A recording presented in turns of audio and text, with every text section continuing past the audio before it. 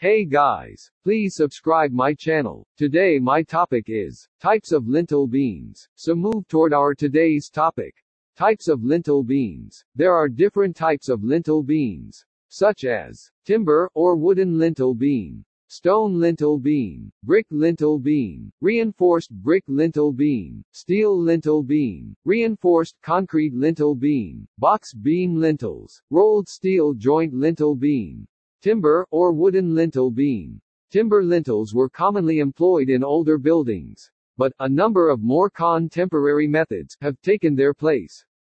But they are still in use in mountainous places. Timber has a number of drawbacks, like being costlier, less resilient, and fire-prone. If the aperture is longer, it is created by putting a number of wooden pieces together with the use of steel bolts.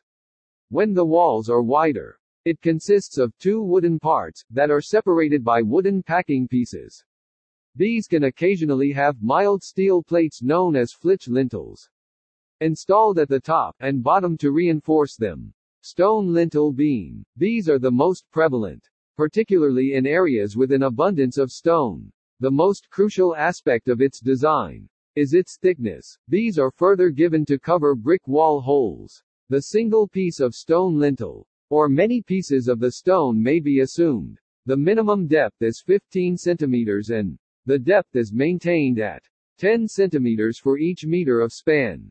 They may be used for spans up to 2 meters. The weak tensile nature of stone causes fractures to occur in the lintel when the structure is subjected to vibratory stresses.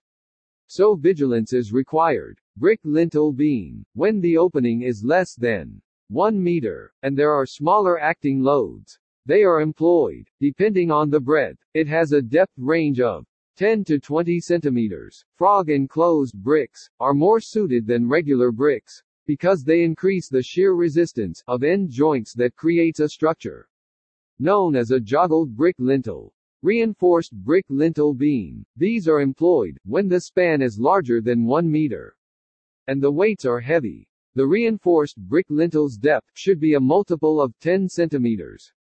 The placement of the bricks creates a 2 to 3 centimeters wide, longitudinal space between them, that allowing for the installation of mild steel reinforcing bars to close the gaps. Cement mortar at a 1:3 is employed. Every third vertical joint has a 6 mm diameter vertical stirrup.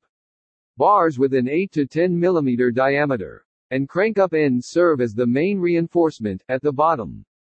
Steel lintel beam. A steel beam, or lintel, supports the masonry above an entrance, such as a door or window, by spanning it.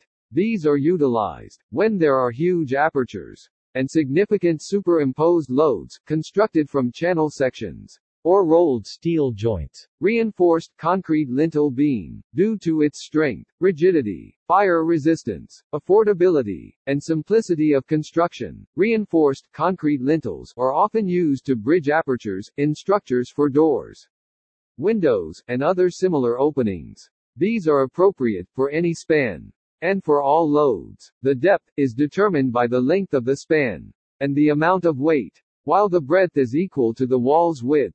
The major reinforcement is provided at the bottom of these bars, which are crank-shaped on half of them. Stirrups, against transverse shear, are supplied. Box beam lintels. Box lintels are suitable for both interior and exterior openings, available in a range of wall thicknesses. They have a minimum end bearing of 150 mm on either side of the opening. Bedded in mortar. The lintel needs to be level both vertically and horizontally. All perpendicular joints in masonry construction must be filled with mortar and put on a mortar bed to minimize shock loading on them. Box lintels should be used with precaution when combined with concrete floors or other substantial components. Rolled steel joint lintel beam. This lintel beam is used to support ceilings and other loads, is known as an rolled steel joint. They can function as part of the building's skeleton that offer crucial structural support for the construction of new buildings. A lintel, or steel beam's pad stone, serves as a stable base or pad for bifold doors and lintels. It is advised that a heavy-duty or rolled steel lintel, can be used for bifold doors. If any roof trusses or floor joists are resting on the lintel, determine their span. If you enjoyed my today's video, then like and share my video, and subscribe my channel. Thanks.